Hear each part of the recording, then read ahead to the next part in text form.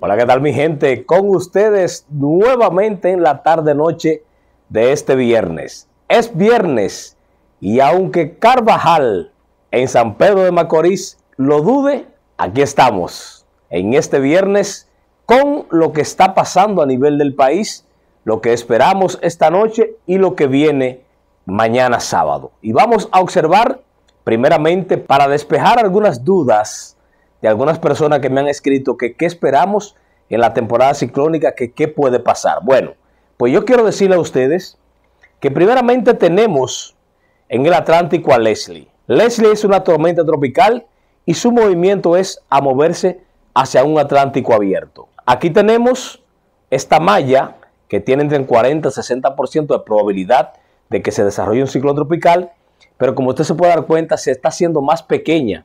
Eso indica que las condiciones no favorecen a un desarrollo y que esto va a volver a amarillo o va a desaparecer. Pero cuando hacemos proyecciones, ¿qué podrá pasar? Observe usted lo que puede pasar en los próximos días. Echamos una mirada a la parte del Atlántico medio y la costa occidental de África. Como usted se puede dar cuenta, aquí se va a formar un tremendo anticiclón.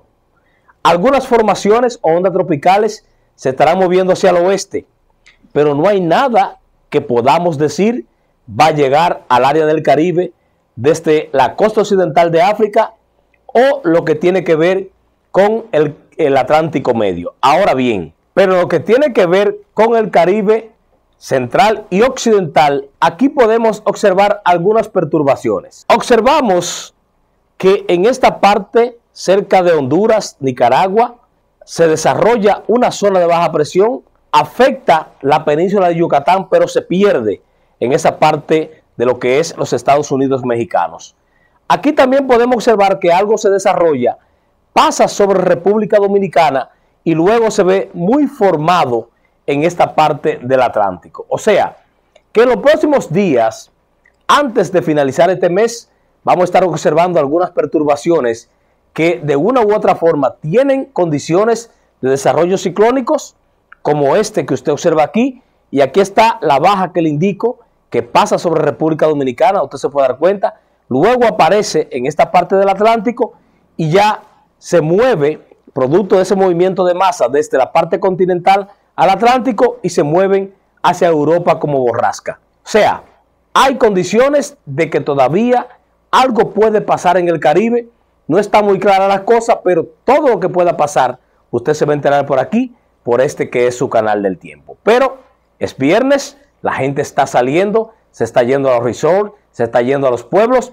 Yo quiero decirle que esta tarde está lloviendo fuerte en varias provincias del país y vamos a observar la imagen satelital con los radares. Miren ustedes cómo se ve el ambiente.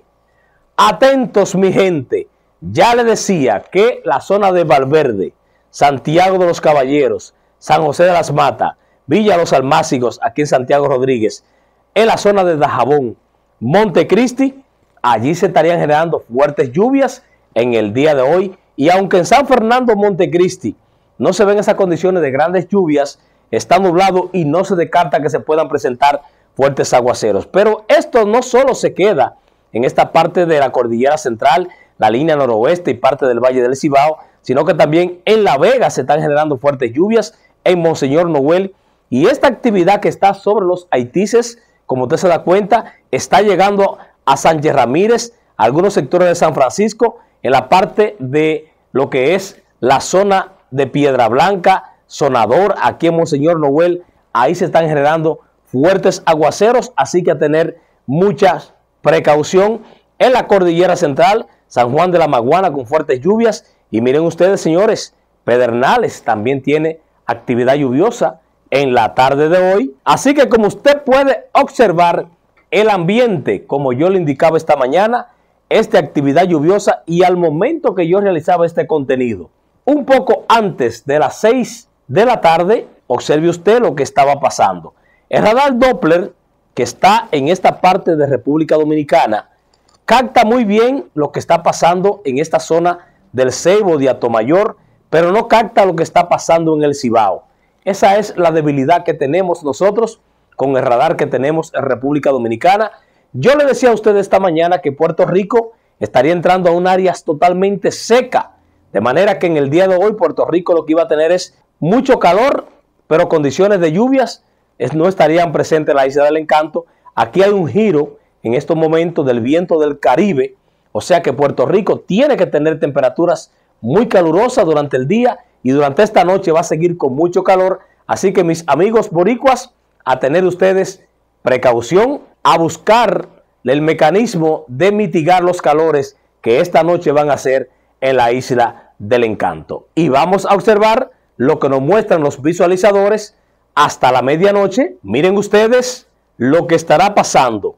Atentos, porque si en Luperón, Playa La Ensenada, Tiburcio, Estero Hondo, Agua de la Palma, Los Derramaderos, toda esta zona que está aquí, si no le ha llovido cuando usted esté mirando este contenido, espere algunas lluvias, porque esta noche se ven condiciones de lluvias en esa parte también de Montecristi, o sea que las lluvias van a llegar a San Fernando, a Villavásquez, a Castañuelas, a Palo Verde, al Vigiador, al Duro, al 13, al Jaiquí, al Manantial. Allí llegarán las lluvias en la noche de hoy. Antes de amanecer de mañana domingo se ven estas condiciones de lluvias en el Cibao, como también en esta zona de Asua y sectores de Barahona. Se espera que antes del amanecer se generen precipitaciones. Y para mañana sábado, el ambiente sigue indicando las herramientas que se mantienen esas condiciones de lluvias en horas de la tarde, aquí en la cordillera central, en algunos sectores de Santiago, en el norte, en la zona fronteriza, pero aquí en la capital, el este del país, vamos a seguir sin lluvias. Pero ese pronóstico con los detalles yo lo traigo tempranito mañana, entre 5:30, 6 de la mañana, usted lo va a tener en ese dispositivo electrónico que acostumbra a verme todos los días. Que siga pasando su viernes, que lo pase súper bien. Yo regreso mañana, Dios mediante. Suscríbase al canal, active las notificaciones para que cada contenido que haga este servidor a usted siempre le llegue. Pero además, sígame en las redes sociales, en TikTok, en Instagram, en X, antiguo Twitter, siempre en Facebook o Meta. Ahí siempre usted tendrá el link para que le lleguen a ustedes estas informaciones. Así que ayude a los demás, compártalo, que es gratis. Yo se lo doy gratis con el objetivo de hacerlo usted cada día más resiliente. Buen viernes y bendiciones.